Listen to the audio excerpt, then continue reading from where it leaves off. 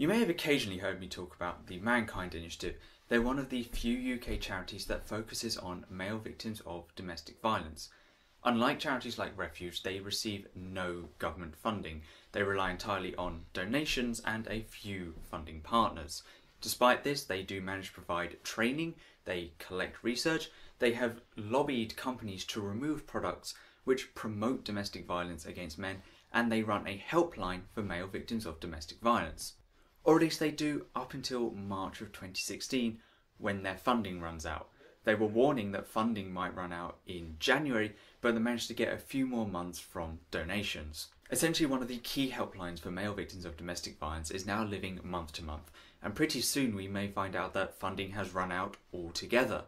One of the vital pillars of support for male victims of domestic violence is about to be taken away. If you don't know why such services are important, may I direct you to the stories page on the Mankind website and also to research collated by the Mankind Initiative, which says that 737,000 men suffer domestic violence each year.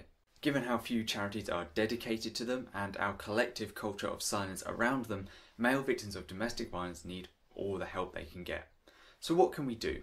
Well, you could donate to the Mankind Initiative. I've linked their donation page in the description box. You could share either this video or just the donation page on Twitter or Facebook or whatever social media you use so your friends know about this issue as well. If you are a fellow YouTuber or you know one, you could either mirror this video or, better yet, make your own video on the topic to show your viewers that you care and that they should care too. We can't have one of the few services for men suffering domestic violence living month to month like this, so please give generously. And I'll see you later.